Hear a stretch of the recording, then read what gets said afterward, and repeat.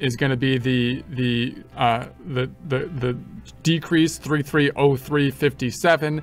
Ending inventory was at 4625 minus the 3303.57 gets us the 1321.41. The ending balance at this point in time represents the ending balance in each of these products, and then the change is the journal entry we need to make to get our ending balance in our financial statements down to the current ending balance according to our calculations here.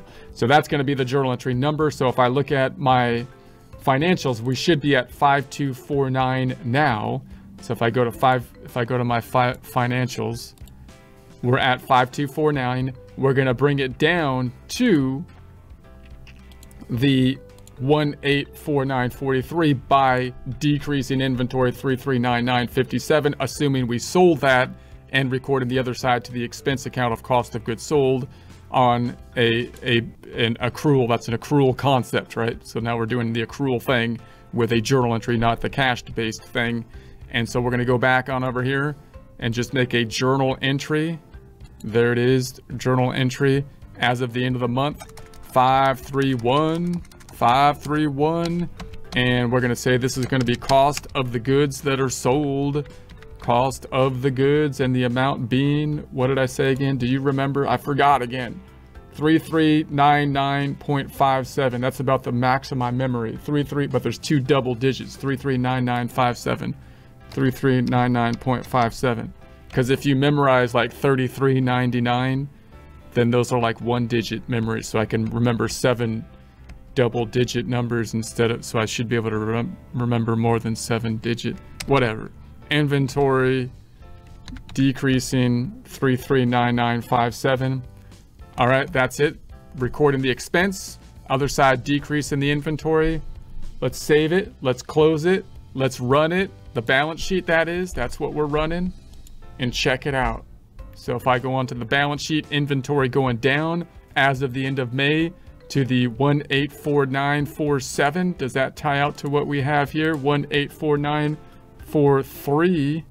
We're off by some by a bit here, some pennies. No, 1849.43. No, you're just doing some stupid. You can't. The numbers changed when I looked at them. That it's not that the numbers changed or something. I don't know, but now it's correct. So then we'll run it this one, and then down here we've got the cost of the goods sold at, and notice I put this one into cost of labor again. That's not correct. Let's just change that. Let's change that. That probably bothered people. People are going to be upset on that one, so I'll fix it now. They're still going to be upset. They're still going to be upset, but this will at least, we'll fix it. We'll fix it, okay? Okay, let's do that. So then now we've got the cost of goods sold here. Okay, so there it is. And then we record the cost of goods sold. So the bottom line is the income is going up separate from the inventory tracking. We're not doing it on a perpetual system. We're basically using whatever system we talked about in prior presentations to pull the information on the income side of things. And now we're using the weighted average method to get a proper cost of goods sold as best we can on a periodic system, so that we can basically look at our financial statements, in this case on a monthly basis at the end of the month, and get some numbers that are going to hopefully help us for better decision-making purposes into the future. And as you track your information over here on your worksheet and whatnot as well, you can also, of course, get a better idea possibly of your profit margins and whatnot on a product by product basis.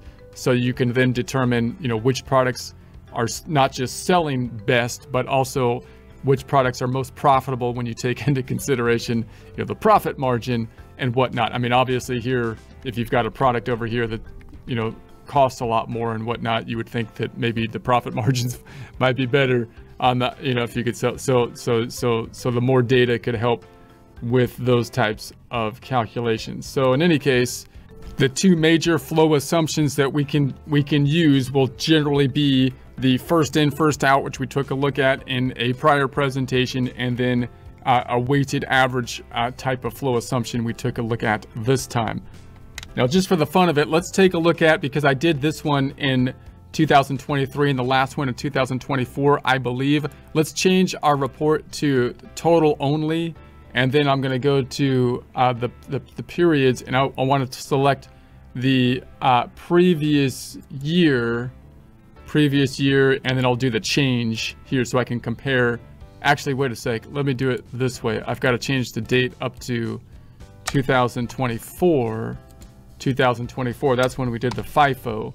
And then I'll do the previous year, change in dollar, change in percent, and run it. And so now we've got April and May 2024, and then April and May 2023. And if we go down to the cost of goods sold, you can see the cost of goods sold is not exact, right? Because we use, I believe in the prior presentations, we did the same flows, sales and purchases using a first in, first out method. And here we used, a weighted average method. So you can get into the details of which is going to be more advantageous if you have a period of increasing prices, such as we had here with the with inflation, which is typically the case, meaning the cost of the inventory is going up, and your flow assumptions will then have an impact on your cost of goods sold.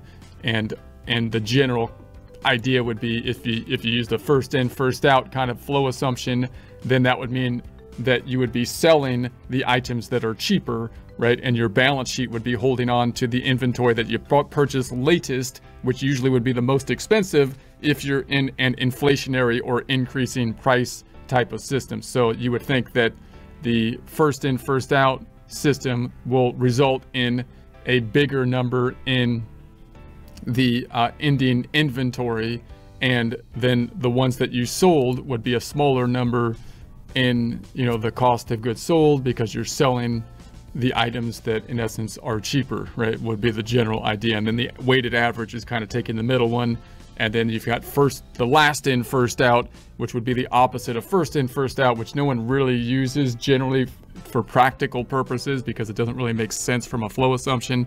But it could make sense from a tax standpoint. So in any case, that's the general idea.